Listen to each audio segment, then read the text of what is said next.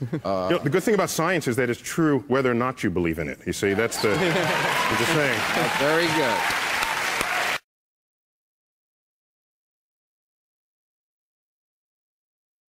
Say hello to my little friend. Let's use two words.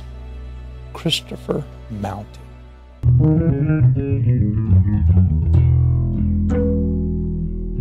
What's going on? Kind of caught me just jamming out a little bit here. Now, let's face the facts. You're looking for something, and I think that we deliver what you're looking for. We all got brains. We all want to use our brains.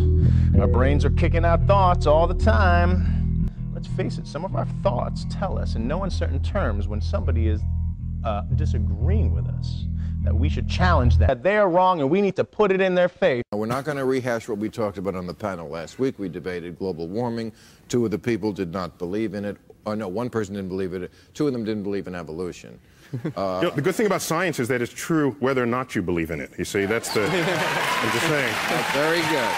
That's not what science is. And science isn't in the business of proving. Could it be wrong? Yeah.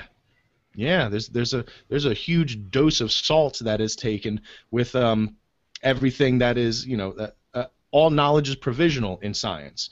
The way that the world, the universe, and our planet were envisioned in 1900 is completely different than the way that our planet, the universe, and the world was envisioned in 2000, in just 100 years. Many, many crazy things occurred between 1900 and 2000 that reshaped how we see things.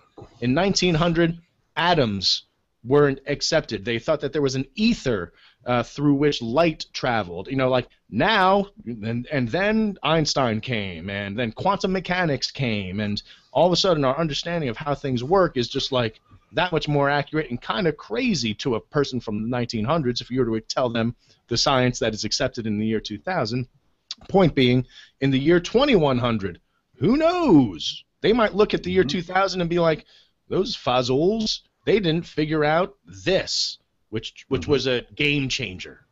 And so, and I think that's the exciting part of science. We're not going to rehash what we talked about on the panel last week. We debated global warming. Two of the people did not believe in it. Oh, no, one person didn't believe in it. Two of them didn't believe in evolution. The good thing about science is that it's true whether or not you believe in it. You see, that's the saying. That's very good. What kind of a show are you guys putting on here today?